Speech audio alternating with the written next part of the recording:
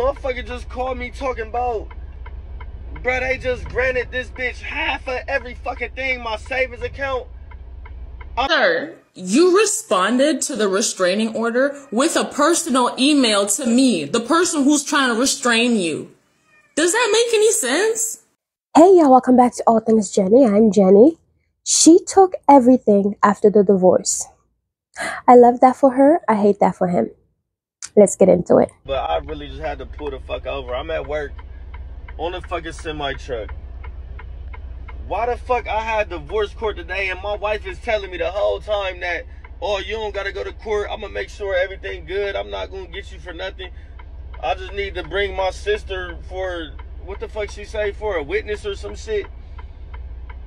Bro, motherfucker just called me talking about, bro, they just granted this bitch half of every fucking thing, my savings account. I'm thinking she like see your social security number. She talking about because they making me put you on child support, which I'm like, you can just take me off, it's cool. But bro, the bitch put me on child support, fucking alimony, took half of my savings account. Bro, took the safe that I kept at her house. Basically, I had to give her the combination to this shit, court fucking order. Bro, this bitch just took me up top, bro. Bro, the bitch put me on child support, fucking alimony, took half of my... I find this so funny. Like, I love this for you, sis. Because that man is definitely codependent and was dealing out some emotional abuse and some weaponized incompetence. Because it's the same thing my ex is trying to claim right now. Talking about, oh, you can't put all these restrictions and 300 yards is too much. Sir, you responded to the restraining order with a personal email to me, the person who's trying to restrain you. Does that make any sense? And now you're mad because it's going through the court without you because you didn't respond. You thought a personal email to me was a response, even though the court documents that you were served with has free legal advice on there. It already tells you what form you need to respond with. I had to go sit and wait for legal aid or either pay for a lawyer to be told what form to sign up for. So the fact that this nigga's emailing me is hilarious. Like, men really just think that you belong to them. Even after the breakup, even after the divorce, anything, they still think that you're supposed to have their good interest in mind. Are you boo-boo the fool? But I really just had to pull the fuck over. I'm at work on the fucking semi truck. Well, that's on you, brother. That is on you. And from truck driver to truck driver, I gotta let you know, sometimes you gotta get off this road and handle your business. And what you did not do was say it with me now. Handle your business. Now she done hit you with the wabbledy-dabbledy, and I wonder how that went. I'm just saying, me personally, I don't think she just woke up and chose violence and be like, I'm gonna divorce you and stuff. You knew you were going through that divorce. So all the respect is going out the motherfucking window to the wall. From the sweat drip down your... But anyway, she hit you with that wabbledy-dabbledy. She gave you that shit. She gave you some and said, hey, don't even worry about it. Don't even worry about it. You ain't even got to show up to court. I promise you everything gonna be all right. I'm gonna get somebody to speak on your behalf. Really, motherfucker? Is she your lawyer too? Is she your lawyer too? Motherfucker, is this suits? As long as I got my suit and tie. Your fault. Your fault. I blame you, brother, because you knew she was hitting you with that divorce. You knew she was coming after your shit. What you did not do was handle, say it with me now, your business. Cause she done hit you with that what? That wabbledy-dabble. But I really just had to pull the fuck over. I'm at work on the fucking semi truck. You got played, buddy. You got played. And having sons, it's real tough for me because I'm a woman, I'm mama, and I can be understanding to the female, but also have to be open to be understanding to a male, because I got sons. And because I have sons,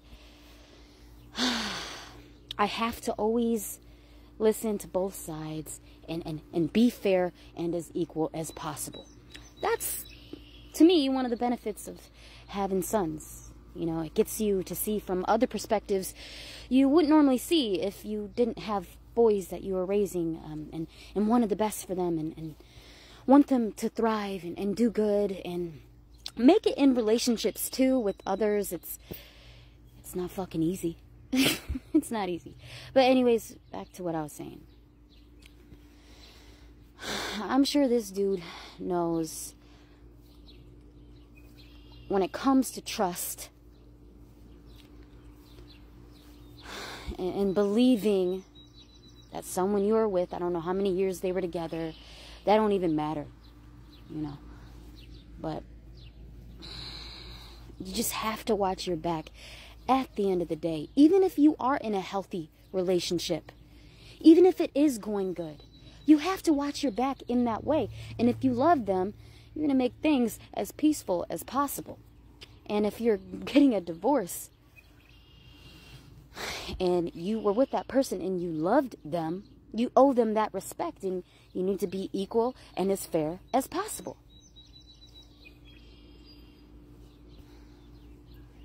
You just gotta do it that way. And I am sorry, dude. Look, he's crying, guys. He's crying, and I'm not making fun of him, but like, he's really hurt by this. Like, damn, I really hope he can recover, and if he wants to be in a relationship with another, I really hope it doesn't affect him too much to where he misses out on good. Because just as much as I know there's a lot of people we can't trust out there, there are good ones. We just have to be smart. We have to be wise. We have to learn from shit. And I'm sorry you had to feel this shit, because it's some fucked shit. Anyways, look at this guy. It's nice out. Watch this and tell me, what's the one thing you wish everyone around you knew about getting divorced? To not take it personally when people project their own shame, guilt, and inner turmoil onto you. The fact that you will learn that a lot of people are physically, sexually, emotionally, spiritually divorced from their spouse, but they lack the bravery you do to say, this is enough. I want something different. I want better. Because let's be clear, you can have a good co-parenting relationship. You can fall in love again. You can even get remarried. But you have to stop and say, I don't want this. I want better for myself, and I deserve better. And sometimes you saying I deserve better triggers like other people. And so don't take it personally. Don't let their negativity and pessimism, overshadow the fact that you're choosing yourself and you're choosing joy. Divorce court today, and my wife is telling me the whole time that, oh, you don't gotta go to court. Man, Unc, you a walking lick, man. Woo. First of all, how you gonna trust a woman you getting a divorce from? Like, she divorcing you. Like how you will have that much trust? She telling her, oh, well, you don't gotta go to court. This is not blah, blah, blah. I'm not gonna take none of your stuff. Boy, she went to court, he ain't go. The judge gave her half of his shit. Of course, nigga, that's a no-show. You gotta be present for what you call it. You gotta be present for your divorce, or you gotta have your lawyer go. Or you gonna get hit in the head. Now, what you call it? He gotta give her half of his savings, half of everything. Even he's saving her house, you gotta give her half. Boy, man, bro. First of all, she getting a divorce with me. She already bitter. How you even trust her to listen to anything she gotta tell you? Oh, man. Now he in the van crying. Now he in the van crying, bro. Oh, man, boy. Fuck, I had divorce court today, and my wife is telling me the whole time that, oh, you don't gotta go. I tell men all the time. I tell clients all the time. I don't care what they told you. I don't care if you don't think you was disputing what they was originally asking for. I don't care if you say, oh, I ain't really got much for them to take, da-da-da-da. You are in the middle of a divorce, and which is technically a lawsuit. It is a family lawsuit. It is initiated by filing a complaint. A judgment/order is entered at the end with a judgment against you. Well, it's not technically against you, but it could be depending upon the outcome. You always have to go. You always have to appear unless an attorney tells or the court tells you otherwise. Do not trust the person you are currently separating from to tell you what is supposed to happen in the proceedings. Because if you are in the midst of a divorce, there's a breakdown somewhere between you two, whether it's communication, whether it's train of thought, whether it is ideology, whether it is attraction, whatever there is, there has been a breakdown between you two. So therefore you cannot accept the word of the person who's divorcing you. Come on. So I'm sorry this brother found out the hard way. I will say this though. Generally speaking, depending upon how long you've been married, there's an equitable division of assets that have accrued throughout the marriage. So if that entire bank account accrued before you got married, during the life of the marriage, it's going to be split. If you two have been separate and not living together, been taking care of your own expenses, etc., then you have more argument to not split those things. If the person is working, has always worked, has a degree, anything like that, then it is less likely that you're going to have to pay alimony or spousal support. Okay? If you have, and you had a safe that you left at the house with the person that you're in the midst of a divorce from, dude. So this was a hard lesson learned, but hopefully it's a warning for others.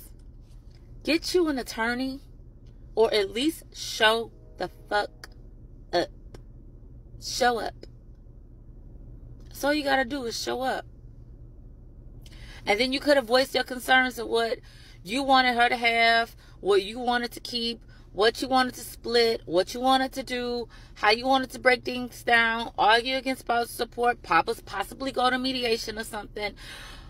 But failing to appear is horrible in any court case, because by default, the other person appearing is likely to get what they want against you. Okay? And it is hard to undo a divorce judgment. Okay? For the property split when you have failed to appear. You have to have good arguments to argue against that. And you know what? I'm going to give your wife the benefit of the doubt. She may not have known that is what was going to happen. If she didn't have an attorney, she may have honestly thought that, okay, well, this is what the court says, how this has to be split by law. So, okay. It's a possibility. It is possible. However, one, don't ever not go to court. Always show up to court. Number two, don't listen to the person that you're divorcing or getting divorced from. Number three, consult with an attorney. Even if you don't retain them for the entirety of the divorce, but if you have questions, that consult, paying for a consult, can still save you thousands of dollars. It can. And some you can do on limited appearance.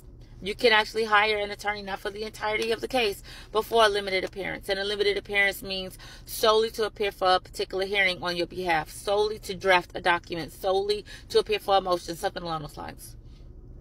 That is what that means. Okay? So don't learn a lesson the hard way like this young man did. Call Kiana. Why would the court reward her everything? First of all, smart move. I love that for her. Very smart lady. But did she take everything, or did the court award her everything because they feel she is entitled to everything?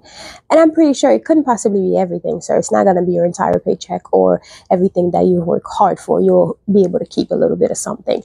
But my thing is, did she take everything, or did they awarded her everything because you weren't there to fight your case? And I'm pretty sure you are on TikTok complaining about this and crying on TikTok because you did not win. You didn't win. She did. So therefore, you are butthurt about that. And sorry to hear that. But my thing is, the court would have awarded you whatever it is they feel you are entitled to if you were there to fight your case. Because I believe you are just bitter now because she received everything, or according to you. But I'm pretty sure she did not receive everything. Everything. Every dime that comes out of your paycheck? I don't think so. But you knew that you were getting a divorce. What did you think this was? What did you think this was? Huh? I'm sure there's a reason why you are getting a divorce. Why wouldn't you show up to divorce court? Why wouldn't you show up to court when you were supposed to? Why wouldn't you show up to sign the papers? Because why?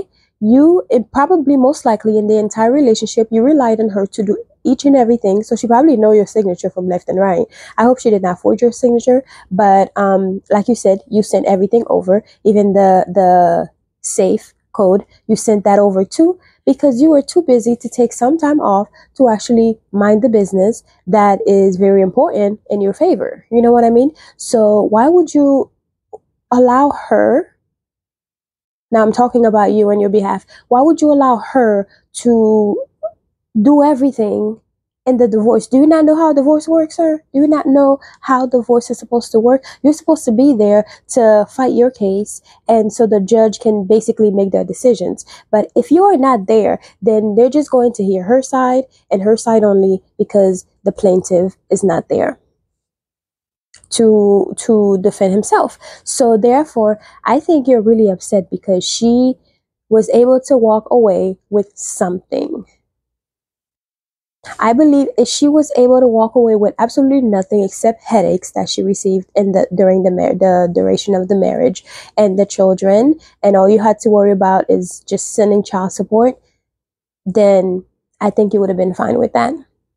And the only thing, and another thing too, is you're saying to not put you on child support, you will take care of your child. We cannot guarantee that. She probably already know you. She probably already know that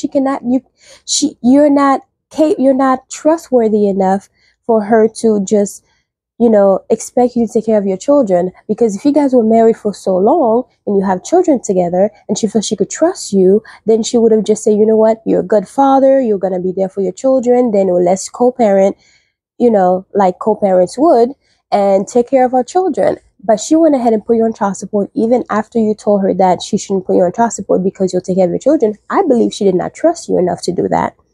Because I don't think any parents, I'm not a parent myself, but I've seen and I've heard, and I have siblings who have children, I don't think any parent would want, at least I don't think in my opinion, any parent will want to have to do the whole child support battle situation with their children if they are adult enough to take care of it outside of court. Because yes, it will be a lot more money to do it outside of court than, not a lot. It would be less money to do it outside of court than to do it in court.